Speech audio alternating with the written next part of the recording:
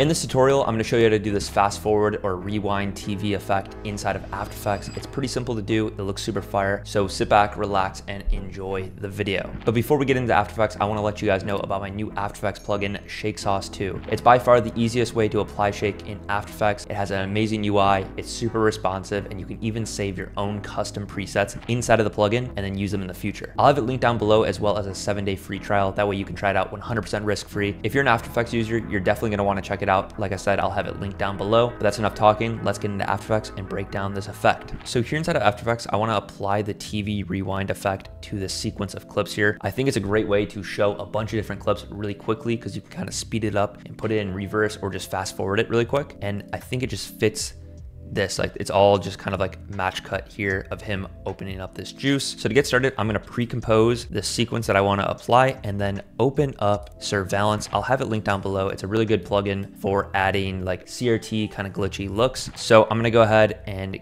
go to choose footage and then go over to project, select on pre-comp and then refresh. That way it loads up pre-comp here. Gonna go ahead and click looks. It's gonna load a few things in the background. And then just like that, we have this kind of TV look. This isn't exactly what we're going for.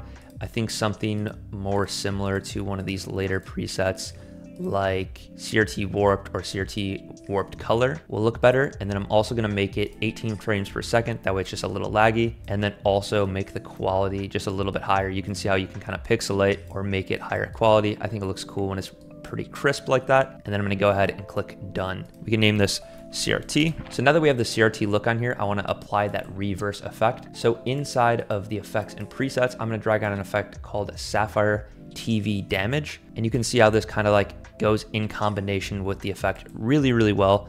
I'm gonna turn down the reception master just a little bit and then turn on the fast forward amount a little bit. And what I'm gonna do is actually keyframe it. So at the beginning, it's very subtle. Go forward a few frames, make it intense, go forward right to before the end, keep it roughly the same keyframe. That way it just changes a little bit throughout, and then go to the end and make it go down. So it kind of has like this in and out kind of keyframe. And that's where we're gonna go ahead and apply the speed ramp. And you can see how this really together looks really crazy. And now we have the look of like the fast forward in CRT, but it doesn't actually have the fast forward or reverse. So to get that, let's go ahead and right click, and I'm actually gonna reverse our footage first. So go to time reverse. If you don't want it reversed, you just don't do this step here. If you just wanna do a fast forward, and then you can right click and go to time and then enable time remapping. So the overall clip is like 4 seconds. So let's go ahead and make it fast forward and condensed all into 1 second. So I'm gonna go ahead and do that by just taking this keyframe that was over here on the right and dragging it to like around the 1 second. And now we can go ahead and kind of cut this like this. And now if we play it,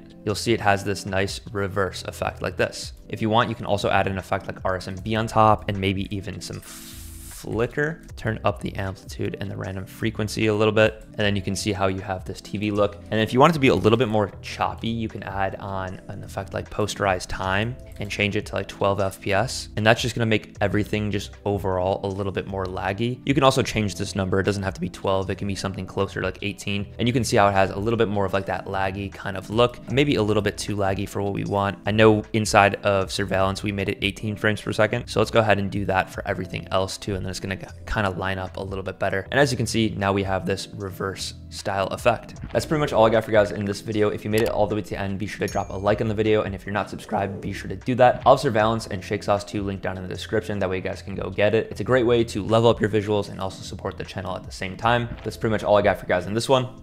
Peace.